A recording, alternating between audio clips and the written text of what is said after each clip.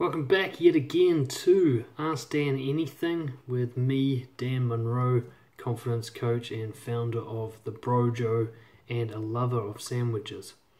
Today we have a question from a client of mine, Joe, and this is a really relevant question for so many people out there, especially those into some form of self-development. Here's how he puts it. Joe says, I am making some massive steps this month and have been acknowledging some old patterns of behavior that have been coming up. The patterns most recognizable are those of failure, not being good enough, and always thinking others are judging me.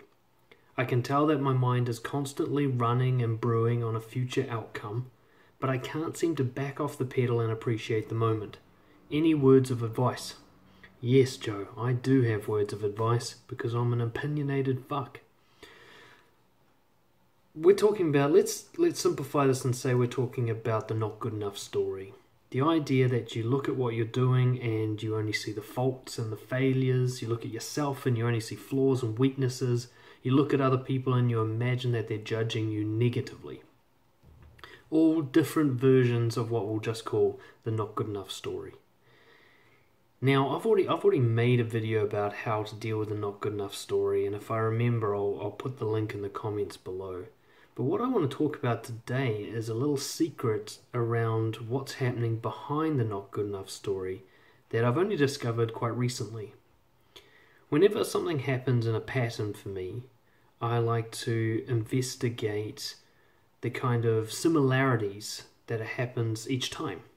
So if something's happening to me repetitively, I look at those repeated situations and I particularly like to map out the build up to those situations and try to see is something continuously happening. What I notice about the not good enough story is that its volume gets the loudest when I'm trying to improve my life. It gets really loud when I'm taking big steps and making a lot of growth and a lot of changes and breaking out of my comfort zone and challenging myself, or at least thinking about doing that. That's when the not good enough story volume gets up to 10 and starts berating me. And as I think about this, I look at Joe's thing, and the start of his question was, I am making some massive steps this month. And that's, to me, the key here. The not good enough story is coming up in response to your attempts to grow. And of course, I know Joe's situation personally. I know the kind of steps he's taken, and they're big ones, big risks. At least they'll be perceived as risks in his mind. And I think I know why the not good enough story comes up there. See, we like to think of the not good enough story as something that we can self-pity ourselves. Self-pity ourselves, Jesus. Something we can have pity on ourselves for. Poor me with this not good enough story. Here I am just trying to live my life and my mind won't leave me alone. But I think what's underneath this story is fear of success, not failure, but success. The only thing that's guaranteed with success is change. There is no such thing really as success, there's just transformation, to move from one place to another.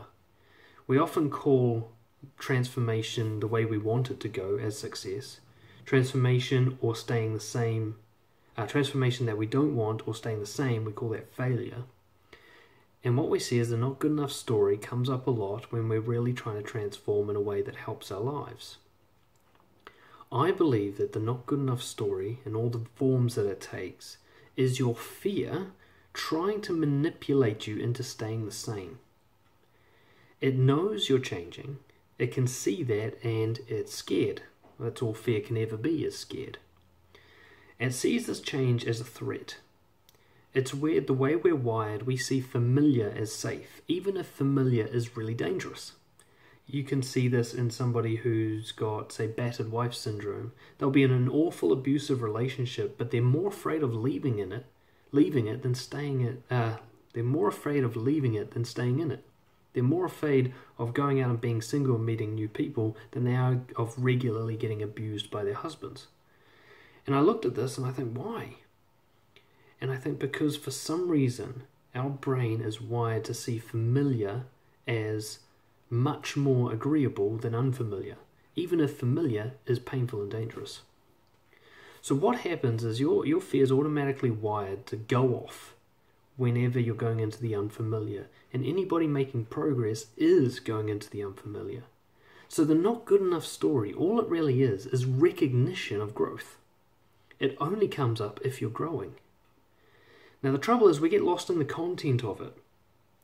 He says the patterns most recognizable are those of failure, not being good enough, and always thinking others are judging me. His fear is just trying to say, be careful, you're going into something new. But it can't say that because fear doesn't speak with truth. It speaks with fiction. It speaks with storytelling and movies. And so instead of saying, hey, by the way, you're doing something new, just take it easy, be careful, make sure you don't fuck this up, make sure you don't hurt yourself.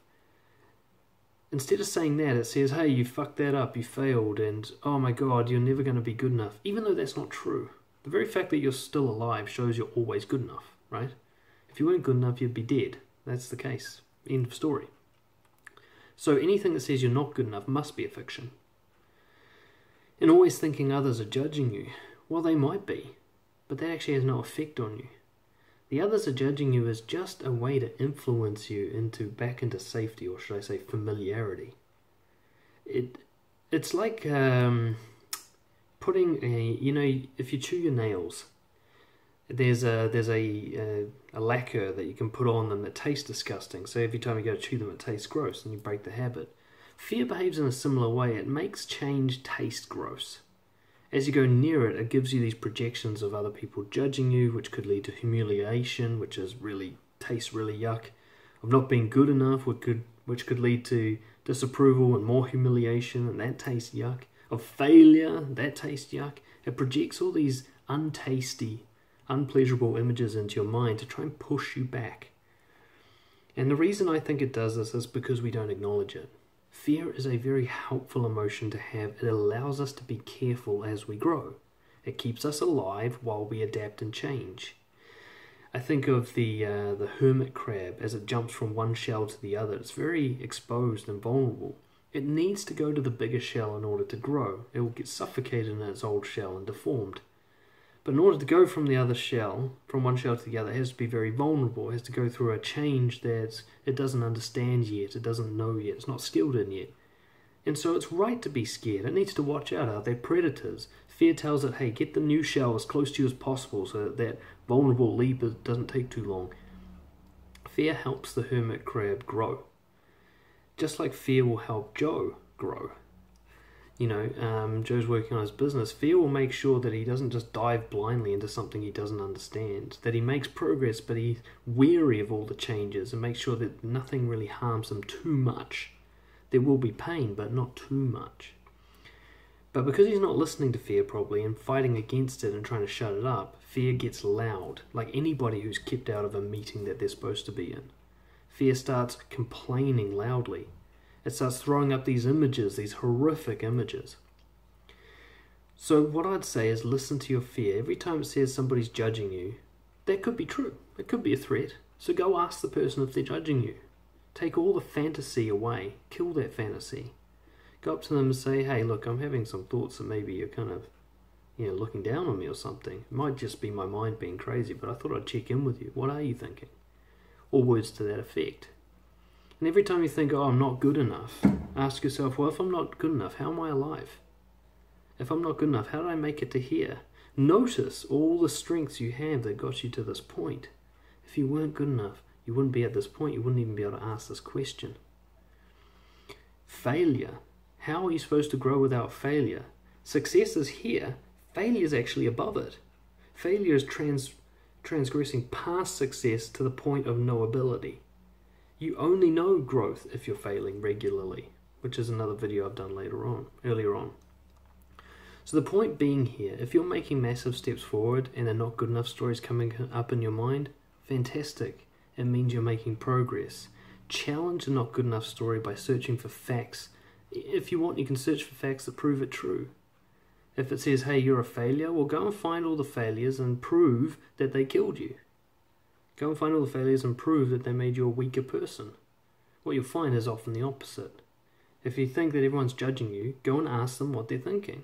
Prove it. Maybe they are judging you. At least you'll know what they're thinking and that you can handle it. Look, Joe, I hope that really helps. For For those of you who want to work on the not good enough story, I really suggest you get a copy of my book, Nothing to Lose. I really go deeply into how to deal with the story. There's a whole chapter on it in there, and how to smash that apart. Send your questions through dan@brojo.co.nz. Subscribe to the YouTube channel, all the standard pish, and I'll see you guys next time.